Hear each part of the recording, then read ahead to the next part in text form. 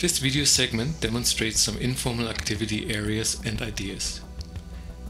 In this example, the tour guide avatar is standing in front of our guest book, printing the log traffic for the day on screen, presented here by the names of the avatars who have passed by this object.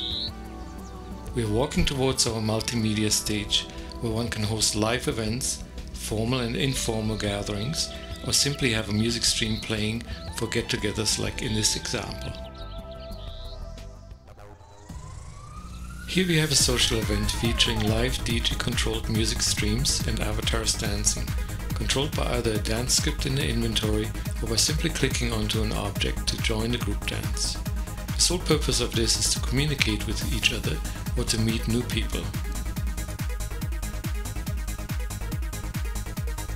This is the open chat log during this event. Our conference center has been modeled on the original environmentally friendly design of the Academic Research Center. Aside from voice communicating through a microphone attached to the computer, regular text chats are an option. The written word can be recorded via this chat logger, a convenient alternative for the person having to keep the minutes. Once the chat logger is turned on, and as soon as somebody starts typing, a prompt for permissions to record the conversation appears in the top right corner.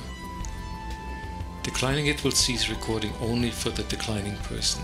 Recording for all others will continue in the color-coded format as indicated here. In June 2009, the School of Business held its first in-world convocation for its undergraduate learners. Several walls of fame were created on the AU Island, with the first names and other information of all the grads from across the world. The center of the amphitheater held a screen with images of the live convocation that had been held the previous week.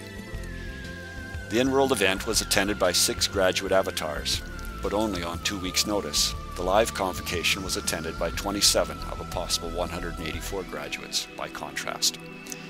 Besides informal conversations with each other, the graduates visited one-on-one with the director of the then School of Business. Several of the avatars brought friends or family to participate in the activities or watch on screen. The in-world convocation was a means to acknowledge the significant accomplishments of these graduates who would otherwise not be able to attend their live graduation and would only receive their parchments by mail. It's hoped that a similar option will be available to the Faculty of Business undergrads as well as those of other centers next year.